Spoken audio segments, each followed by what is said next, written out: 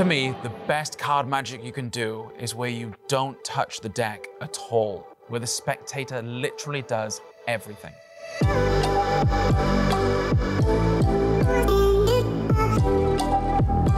With any thought of card to pocket, they take the deck, they count 10 cards, they think of any one, and you can make it vanish from their hands without ever touching the deck.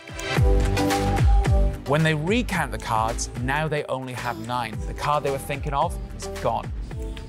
There is no 5 of spades.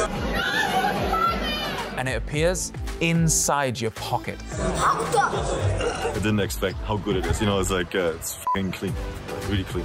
There's no rough and fluid, no magnets, and no palming. Everything happens in their hand. As soon as the spectator takes the deck, it's done. You don't really need to do anything, and it resets instantly. 7, 8, 9. One's vanished. And there's one card in the wallet.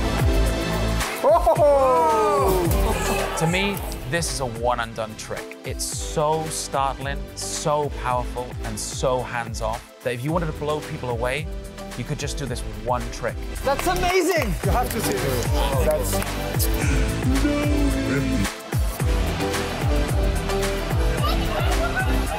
You know, this isn't something we just came up with last week and we filmed for you. This has been a journey.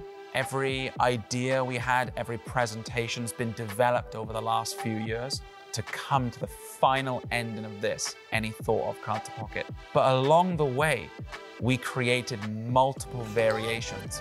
I'm gonna teach you all of them. You'll learn a way of doing it with a marked deck. You'll learn a way of doing it with a normal deck, just in case you forget your gimmicks.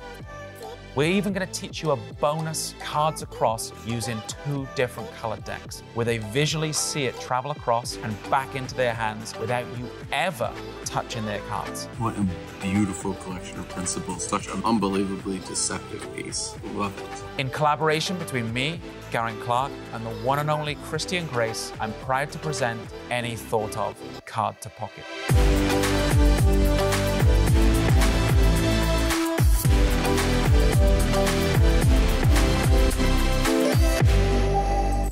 See how it works?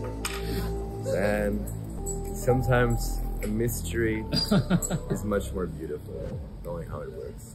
But I do, yeah. Yeah, let's go.